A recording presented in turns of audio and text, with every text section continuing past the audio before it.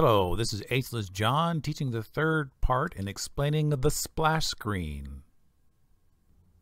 In our last tutorial we talked about the activity lifecycle, and we're going to pick that up here and we're going to go into much more detail about the lifecycle itself.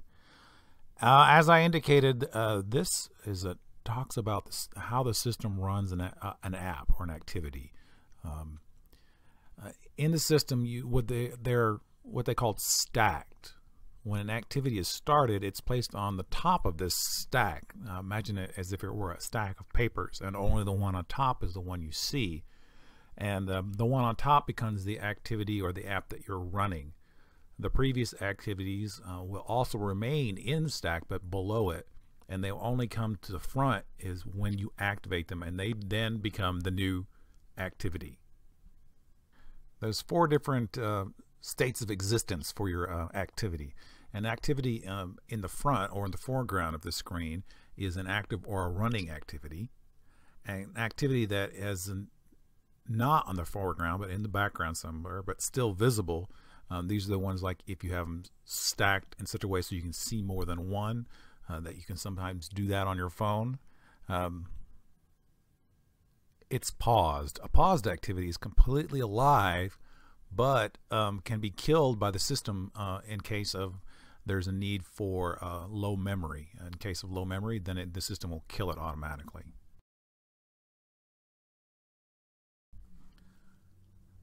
The next state, or the third state of existence, is stopped. An app or an activity that is stopped retains all its existence, its nature, and its information. However, it's no longer visible to the user, and its window is completely hidden. And this will often also be killed if the system needs memory. And the final stage of existence for an app or an activity is one that has been, of course, destroyed. Usually this is one that you turned off or you've turned off or closed yourself, or one that was stopped or paused and the system for some reason is finished with it and either asks permission or simply destroys it because it needs the memory.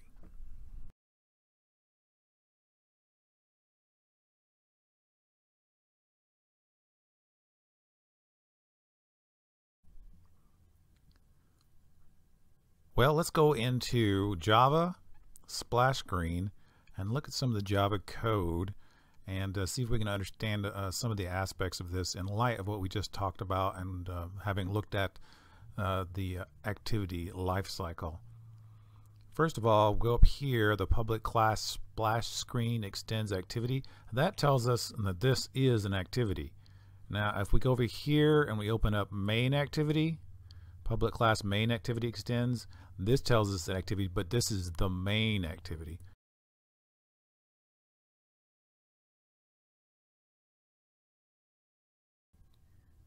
Here on the splash screen.java, we see on line 15, the super.Oncreate. There's the Oncreate. That's part of our activity lifecycle. If we go back to main activity, we see the super.Oncreate again being used in the main activity. Here on main activity on line 11, we see set content view and then r period layout.activity underscore main, and that's telling us about the information. The R stands for refers to a resource, so this is talking about data that's collected in a res folder, and if we actually went over here to the res folder to layout, we would actually find that activity main that's being called here in this Java file. If you'll notice here on the main activity.java, we've got the super.Oncreate saved instance state, as well as the same line on the splash screen.java. Well, to be oversimplification of this is what this does. It creates a state of the app where you can change the orientation of the device. When you start the application, the saved instance state is empty, so nothing will happen. But when you rotate a smartphone or a tablet, Android saves the state of the activity so to something called a bundle, and then it will reload it. So if you modify something on the screen when it was in landscape, vertical, it would be visible on the landscape version, even though the layout would be a little bit different. So that's just something that is done in the background automatically, and you will see this in every app that you are writing. You notice that on the main activity.java, there is no line for on pause or on stop or even on destroy. That means that because they're not there, that means the system will be taking care of that on its own. Oncreate is actually called a callback, and there's several of them in Android Studio that you'll probably run into. Oncreate, this is the first one that you'll ever see, and it's called when the activity is first created. On start, this callback is used when the activity becomes visible to the user. On resume, this is used when the user starts or interacts with the application. On pause, this actually just pauses the activity. It means it cannot take any input and it cannot execute any code. On stop, this callback is activated when the activity is no longer visible. And we already mentioned on destroy, which is the callback that's used by the system when the activity is destroyed.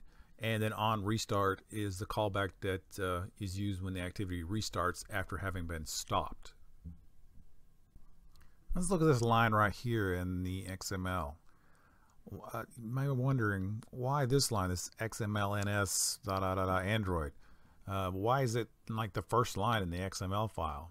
Well, what you're running across here is that an XML, this XMLNS declares a namespace. Well, what's a namespace? In computing, a namespace is like a unique identifier. It sets a name up and makes it unique so that there's not going to be an ambiguity. This helps organize the objects of various kinds so that these objects can be referred to by their unique name and there won't be any confusion. XML will use this HTTP schema Android com blah blah blah to be unique. Generally, this page doesn't exist. In fact, it's what's called a URI, not a URL. But sometimes it actually is a URL that is used to explain the namespace. URI stands for Uniform Resource Identifier. It's like a string of characters which identifies an internet resource usually. The most common URI is, of course, the Uniform Resource Locator, which you are all familiar with because it identifies an internet domain name address, domain address. So this one, the URI, is being used here, and there's actually another one called Universal Resource Name, or URN, which is not very commonly used. So basically that's just there to prevent naming conflicts. This has been Ageless John with another Android Studio tutorial. Thank you for joining me. Don't forget to thumbs up and subscribe.